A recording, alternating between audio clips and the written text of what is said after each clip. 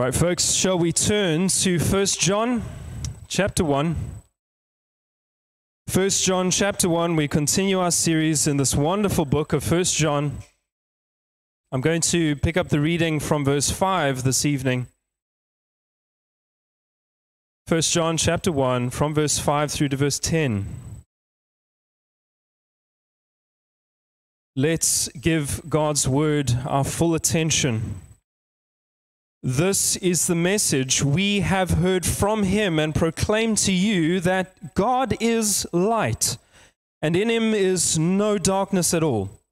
If we say we have fellowship with him while we walk in darkness, we lie and do not practice the truth. But if we walk in the light as he is in the light, we have fellowship with one another, and the blood of Jesus, his Son, cleanses us from all sin. If we say we have no sin, we deceive ourselves, and the truth is not in us. If we confess our sins, he is faithful and just to forgive us our sins and to cleanse us from all unrighteousness. If we say we have not sinned, we make him a liar, and his word is not in us. Let's pray. Father, as we come to hear your word now, we pray, help us to hear with faith. Move our hearts to repentance. Help us trust again in the gospel of Jesus Christ. Help us to walk in the light. In Jesus' name we pray. Amen. I have three very simple points to make from this text this evening. And all of these points revolve around the idea of the light, walking in the light. And I want to show you these three things this evening. First, John talks about the source of light. Second, he talks about the sinner in the light. And then he talks about the Savior in the light. Now, here's why you need to understand this text. If you don't believe what John has to say right here, if you contradict it, if you're ignorant of it, and if you die in that state, you will die in your sins and you will be lost forever. That's how serious the ideas are in this text. Why do I say that? Well, because this text is about the nuts and bolts of the gospel itself. These are the basics of the gospel. If you deny or contradict these things, you're not saved. You're lost in your sin, and you will be totally hopeless on Judgment Day. So I hope I have your attention.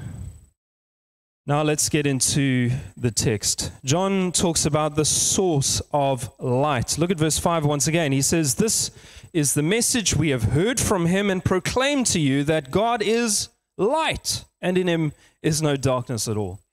What does John mean that God is light? Does he mean he is that stuff that beams from the sun in the middle of our solar system? Does he mean that God is the stuff that's beaming off these light bulbs here tonight? Is God that light? Well, no, obviously not. God is not physical light. John is using a picture here. It's a metaphor. God is beyond nature, okay? They can't be talking about this kind of light. What does he mean, though? What does it mean that God is light? Well, in this context, it means that God is truth. God is truth. Why do I say that? If you look at verse 6, he basically equates walking in the light with practicing the truth. Okay? He talks about walking in the darkness, and he contrasts that with practicing the truth. To walk in the light is to walk in the truth. Light here is truth. He says, if we say we have fellowship with him while we walk in darkness, we lie and do not practice the truth. Light is truth. Yes, light does represent many other things about God, his purity, his holiness, all of those things, but here in this context, it's about truth. The psalmist often refers to God in this sense. Psalm 43, verse 3 says, "Send out your light and your truth. And let them lead me. Let them bring me to your holy hill and to your dwelling. Do you see how the ideas of light and truth are coupled together? Light is truth. And friends, that makes perfect sense, doesn't it? Light reveals things. Truth reveals things. Just like the lights in this building tonight reveal the surroundings. If someone had to turn off all of the lights, which Eskom enjoys doing, if we had to have all of the lights removed here, we would be very uncomfortable, wouldn't we? We would have to grope our way around the building. We wouldn't be aware of what we could trip over. We would bump into each other and all get COVID. Okay, we would be in trouble. We need light to reveal the world, to reveal things, and likewise, truth reveals things, reveals the world. When John says God is light, it means God is the ultimate revealer of things. He helps us understand who we are, what this world is, why we're here, all of these wonderful things. He helps us to understand these things. C.S. Lewis famously put it like this. He says, I believe in Christianity as I believe that the sun has risen not only because I see it, but because by it I see everything else. And we could equally say, I believe in God as I believe that the sun has risen not only because I see him, but because by him I see everything else. God is light. God is truth. He is the source of truth. My friends, you need to know this. This is extremely important. The Christian faith doesn't claim to be one truth of many truths. The Christian faith claims to be the very truth of God. To walk in this light means to know the truth. And God never spins stories. God never distorts reality. God never tells you things that don't exist. God is perfect. He's not like us. We twist the truth. We leave elements of truth out. We put elements into what we call truth that don't belong there. And this world is full of untruth. Okay, but God is never like that. He is light. He is light. And in him there is no darkness at all. But notice, John says God is light. He doesn't say God is a light. Let me illustrate the difference to you like this. You know, when you go to Burmes's and you want to buy a nice new measuring tape, how do you know that measuring tape is accurate? Do you compare it to the other measuring tapes on the rack to make sure it's accurate? Well, the answer is no. Because they could be wrong. You need the source. You need to understand that this measuring tape in my hand measures up to the universal standard. Okay? There has been a standard set. The first standard of the meter was legislated by the French government in the month of April 1795. And they even put a monument up in Paris to show the public what a meter should look like. There it is. And that was the standard for a very, very long time, for many, many years.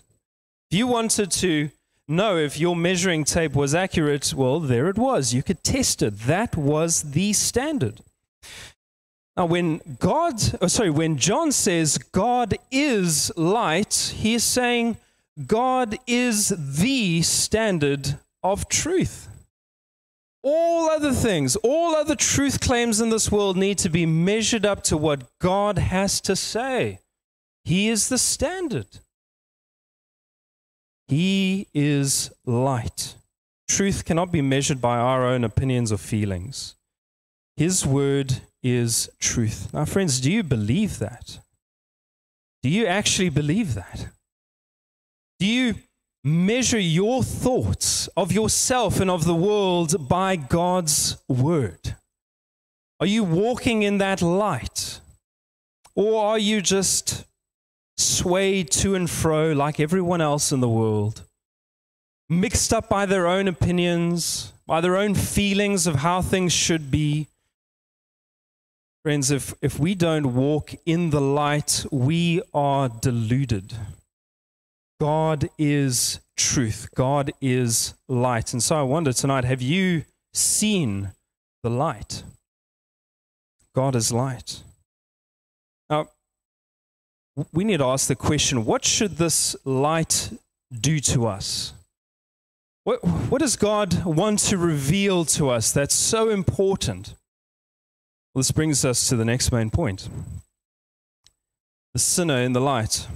Look at verses 8 to 10. John says, if we say we have no sin, we deceive ourselves, and the truth is not in us.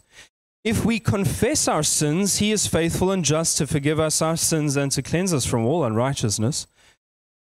If we say we have not sinned, we make him a liar, and his word is not in us. See, friends, here's what happens. When God's light dawns in your heart and in your life, you're going to realize that you are a sinner. That's one of the effects of this light. What is sin? Well, friends, John actually defines sin. Turn over to 1 John 3, verse 4. 1 John 3, verse 4. John says, everyone who makes a practice of sinning also practices lawlessness. Sin is lawlessness. There it is. When you are in God's light, you're going to see lawlessness in your own heart. That's what's going to become clear to you. Now, it's not hard to illustrate what lawlessness is in a country like ours, full of lawlessness, from people treating traffic rules like mere suggestions, to gunmen shooting up a tavern, to astronomical amounts of government corruption. We have no shortage of examples of lawlessness. But worse than all of that, lawlessness is breaking God's law. Lawlessness here is not just breaking the country's law. Lawlessness in John's sense here, in John's mind, is breaking God's law. Think of the 10 Commandments. Lawlessness is worshiping idols. Lawlessness is blaspheming God. Lawlessness is breaking his Sabbath. It's rebelling against authority. It's murder. It's adultery. It's theft. It's lying. And it's good old common garden variety covetousness. When you envy what your neighbor has, when you're bitter about your neighbor's happiness and his success, that is lawlessness. Now, John tells us that when you walk in the light, when the light of God has dawned in your life, you're going to see who you are exactly as you are. No illusions, no deceptions, no facade. Look at what he says again, verse 8. If we say we have no sin, we have deceived ourselves and the truth is not in us. Verse 10. If we say we have not sinned, we make him a liar and his word is not in us. That's present tense sin and past tense sin. I have sin and I have sinned. Both are true. If you have God's light in your life, you will see it. Let me illustrate it to you like this. Imagine you are walking down a dark alleyway in a city, and the street lights around this alleyway are not working. It is pitch dark. You have to go through. So you try to run through as quickly as you can, but as you're running through, you trip and you fall into a puddle of something that feels wet. You get up and you try and brush yourself off, but you can't see what it is. You're looking for lights, and so you run to the nearest street light that you can see, and the closer you get, you look down and you realize, oh no, I've fallen into a puddle of pitch black, sticky car oil. It is all over your clothes. It's all over your shirt, your pants, your shoes. It's now on your hands. It's on your face. You're covered in it. Well, that's what it's like when we approach God, who is light. It exposes the awfulness of our sin, the awfulness of our guilt before God. And Scripture often describes it as a stain, as a filthy stain all over your life. The psalmist explains it like this. In Psalm 90, he says, you, that's God, you have set our iniquities before you, our secret sins in the light of your presence. Yeah, even those secret sins will be brought to light. Those sins that you hope no one will ever find out about. Those secret thoughts and imaginations that you secretly savor in your heart are exposed by God. God knows about those thoughts, and He brings them to light in your conscience. Maybe God's doing that right now in your heart. I hope He is.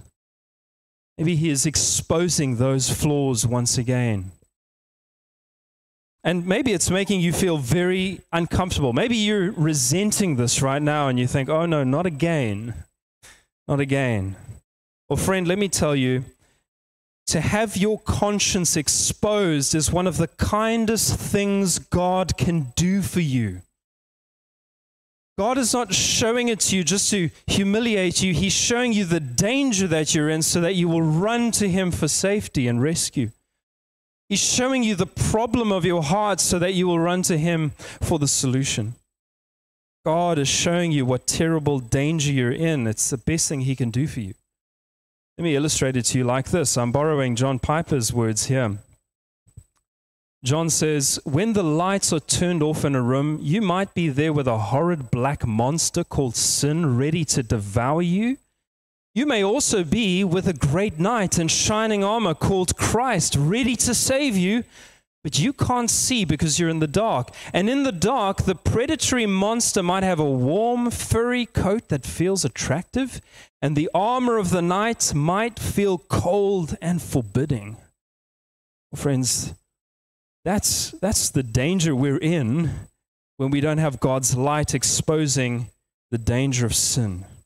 In the darkness of our own self-delusion, of our own self-righteousness and self-justification, we could completely confuse a predator for the Prince of Peace.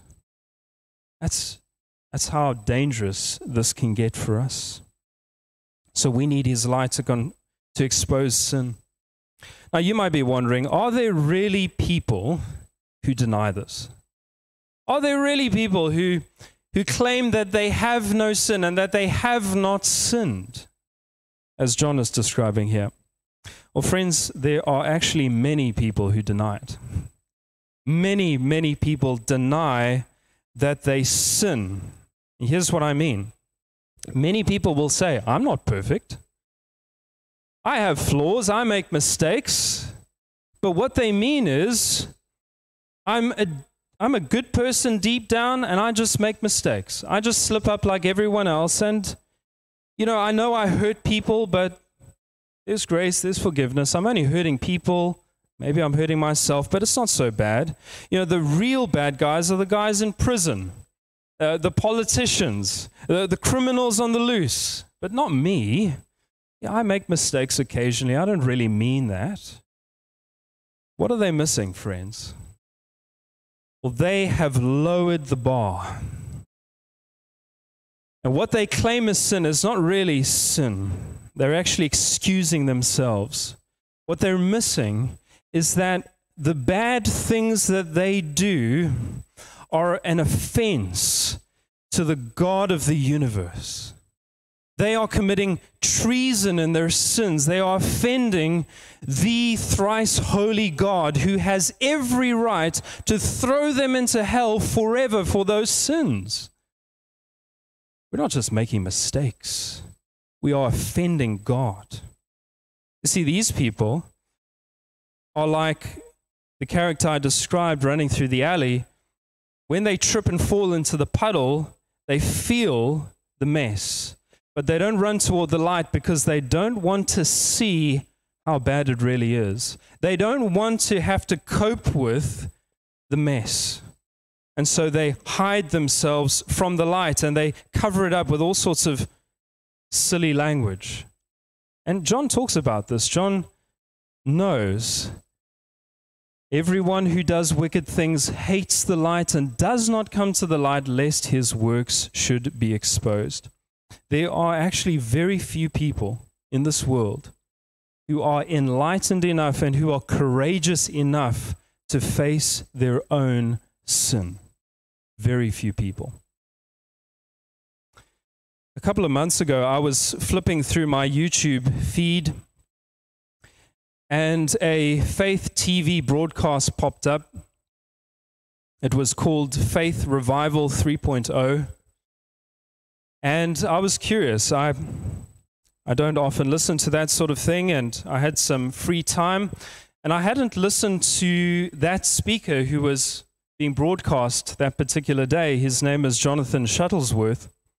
So I listened for a few minutes out of curiosity, and I could not believe my ears. This man was boasting that he doesn't sin. Yes, you heard me right. He was boasting about the fact that he doesn't sin anymore. And he didn't go into in-depth explanation. He didn't explain the theology behind why he was saying that. He moved on to other ideas, so I kind of left it at that. But it stuck in my mind, and it came up again when I was studying this text. I was amazed. So what I did was a bit of research, and my wife helped me.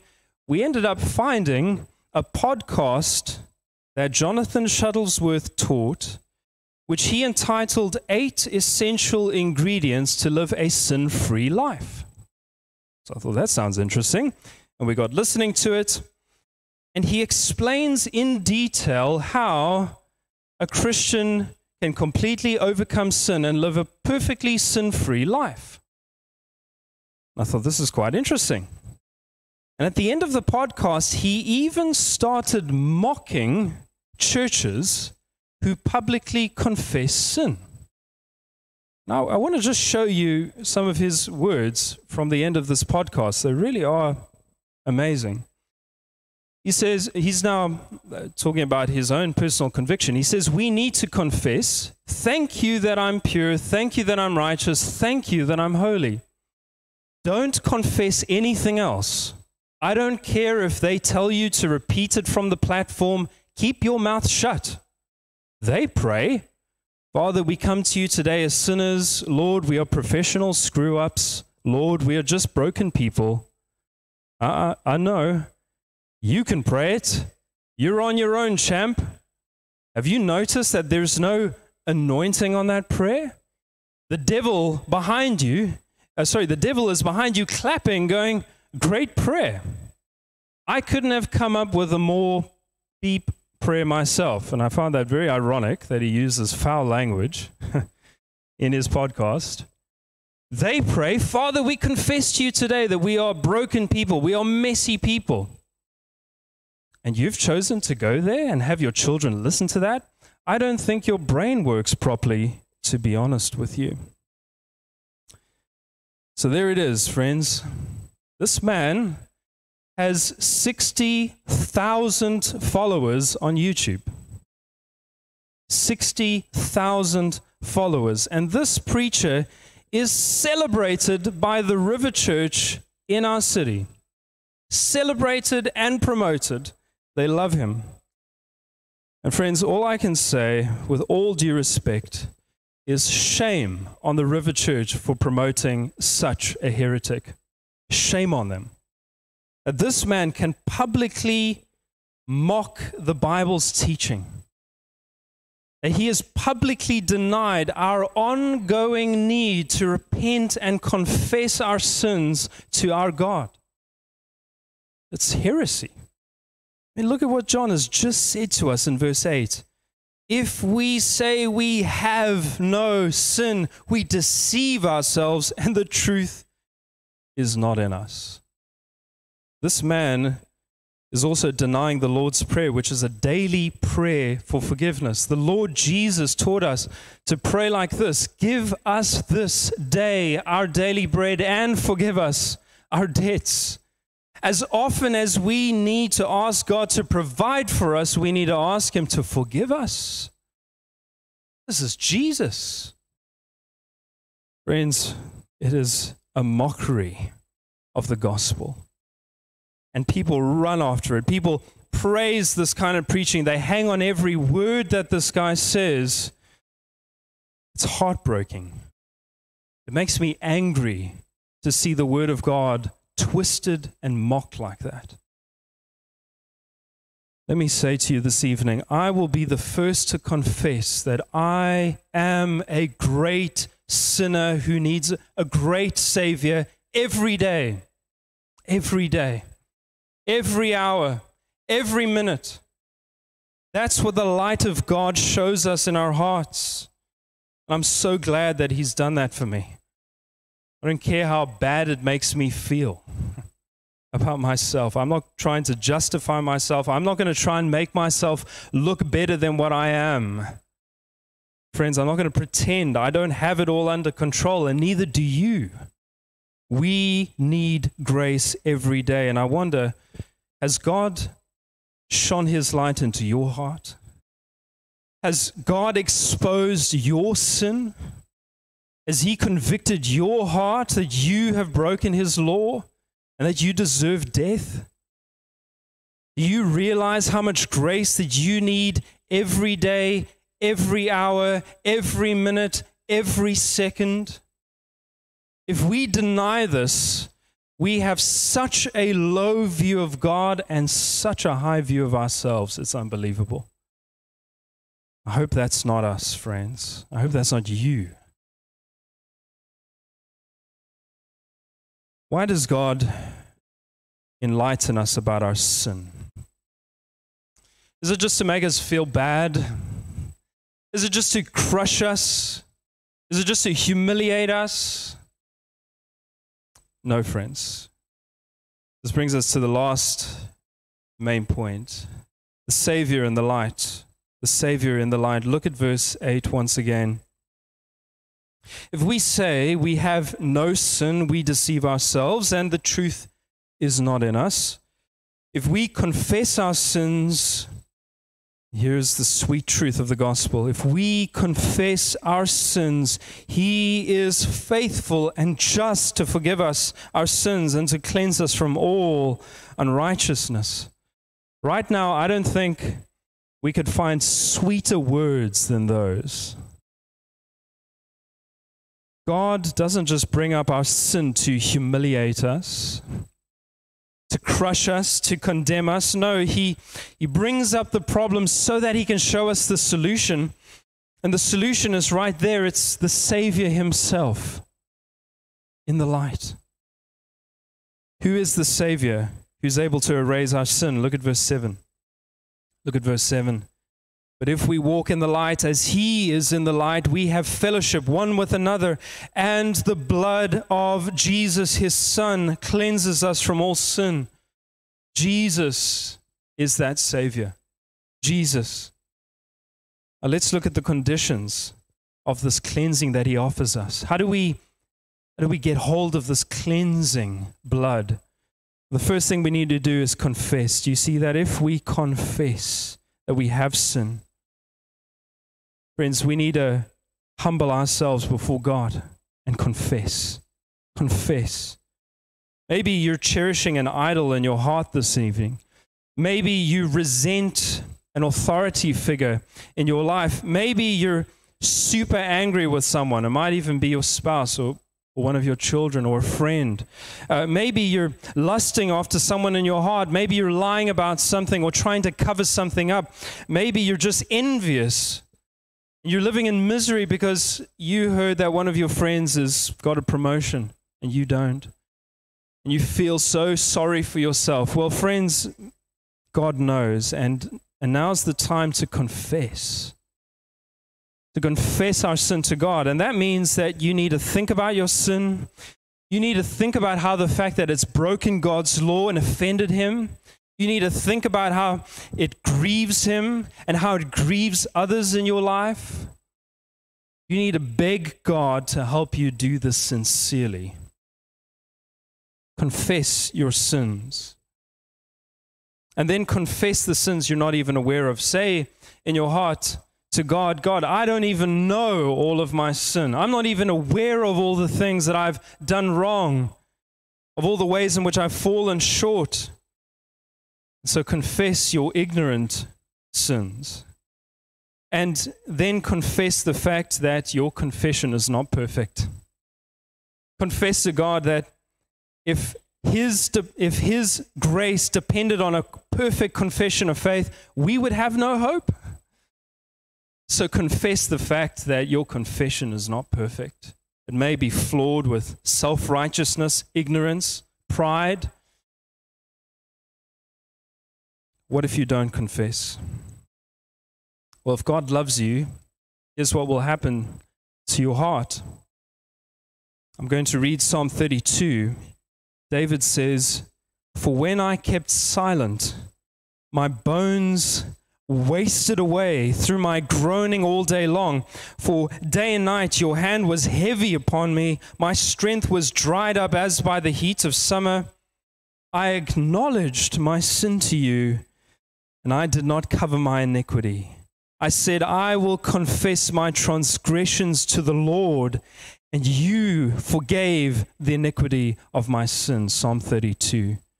If God loves you, he will put his hand heavily on you, and it will feel like he's crushing you, that guilt, that burden, but he actually wants you to run to him for relief, and he will give that. So friend, maybe the depression and anxiety you are feeling tonight is because you have unconfessed sins in your heart and in your life. And you need to run to God. You need to stop running away like Adam in that garden. When he had messed up, he was running away and he was trying to cover himself up. That is only going to make it worse. Run to God for that relief. Humbly confess. That's the first condition of forgiveness. But look at the second condition of this cleansing. He says we need a Savior who's faithful and just to forgive us our sins. Now just think about that for a moment. What does it mean that he is faithful to forgive sin? Well, it means this. He is totally committed to forgiving our sin. It means that he will not drop the ball. He will not get tired of it. He enjoys it. He is satisfied by it. He is glorified in it. He will not get frustrated. He will not strike us down one day when he has a bad mood. He is faithful. He is consistent. He keeps his word. If we confess our sins, he will forgive us. That is his promise to us. And John says he is also just to forgive us. Now that's amazing. What does that mean? It almost sounds like forgiveness is our right.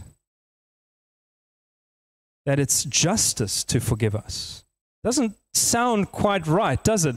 Well, we would expect John to say he is faithful and gracious to forgive our sins, not faithful and just to forgive us. Why just? Oh, friends, here's the amazing truth. On that cross, Jesus canceled out all the debt of our sin On that cross where Jesus was slaughtered, justice was satisfied for his church, for his sheep. And so it would be unjust for Jesus to refuse one of his sheep forgiveness. That's how amazing the gospel is. Let me illustrate it like this. Imagine your bank sends you a notification and they tell you that they have canceled all of your debt. And you look on your banking app and all of your debt has been canceled. Would it be just of them to debit your account the next month for your old debt? No. Because they've told you that they've canceled it and you could see that they had canceled it. It would be unjust of them to go back on their word, to go back on their commitment. And so, friends, that's kind of like the gospel. All of the debt of the church was paid on that cross. And so Jesus cannot condemn his people.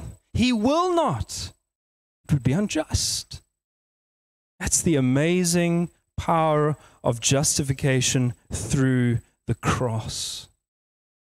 And so when we come to him and confess to our faithful and just Savior, we can know that there is cleansing. There is forgiveness.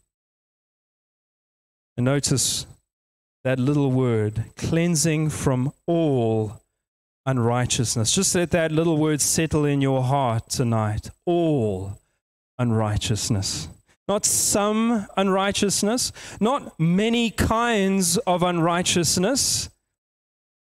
All unrighteousness. All law-breaking, all kinds of sin. Yes, even the sin that you hope to God no one will ever find out about. There is cleansing for that too. What does it mean to be cleansed? It means to be washed. It means to be scrubbed clean.